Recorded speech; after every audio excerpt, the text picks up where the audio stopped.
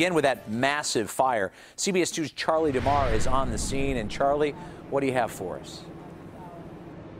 And Rob, this fire continues to rip through this apartment complex. It started at 1:30. Check out behind me. You can still see firefighters continuing to attack this fire. I just spoke with the fire chief moments ago, and he says that they have exhausted all of their options of nearby fire departments that they would normally use in larger fires, and they are going even further to bring more firefighters here. Check out from Chopper 2.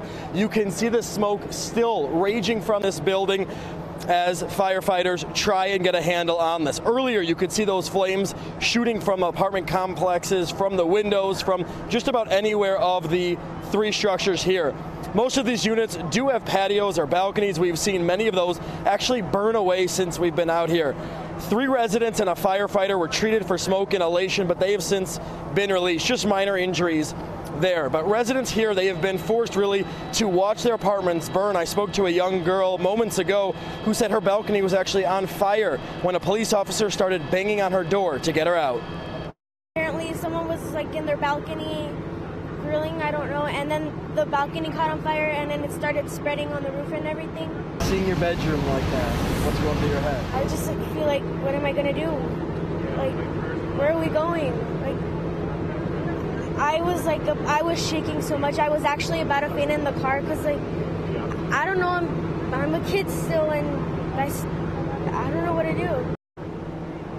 And these firefighters will continue to be out here for several more hours. The chief saying possibly through the night, putting out hot spots once they finally do have a handle on this. The chief saying also the construction of this building has presented a major challenge, that it's structurally very sound, but when a fire gets a hold of a building like this, it really just goes up like a box of toothpicks, which is again the issue here. There are two buildings that are total losses. A third one is partially lost in this apartment complex that has about 300 units. Firefighters now actively trying to save a 4th building that just has some minor smoke damage. But again, you see these flames, you see the smoke. These firefighters are exhausted, so it will take some time before firefighters will be able to take a little more defensive attack on this. The Red Cross is also out here to try and help these people who will certainly be looking for a new place to sleep tonight. We are live tonight in Prospect Heights. Charlie DeMar, CBS 2 News. Yeah, that picture behind you is dramatic, Charlie. Thank you.